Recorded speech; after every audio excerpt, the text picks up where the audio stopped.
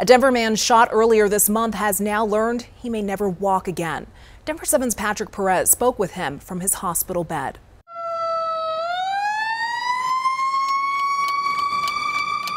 In just seconds, Thomas Young's life was forever changed. I went from being, regular 30-year-old guy, athletic, riding a bike everywhere, and now I can't feel anything below my waist. He was walking near the corner of East Colfax and North Lafayette on the night of August 17th when a group of men robbed and shot him. And I didn't get but 2 blocks away from home before these men approached me. The suspects left Thomas lying on the pavement bleeding.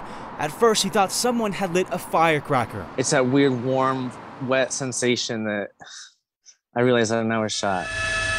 The robbery and shooting were part of a larger crime spree that lasted almost 2 hours and stretched across Denver.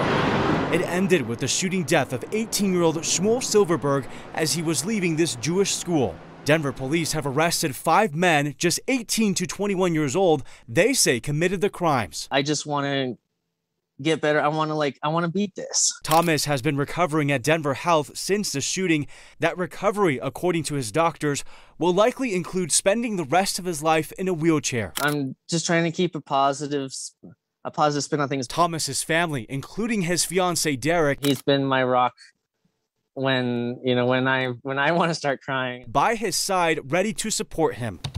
As of Monday afternoon, a GoFundMe to help with his medical expenses had raised more than $22,000. Just that outreach, it's amazing, and it makes me cry. But he wants something else, an apology from the suspects. Just realize what their actions have done. For the pain and the challenges that still lie ahead.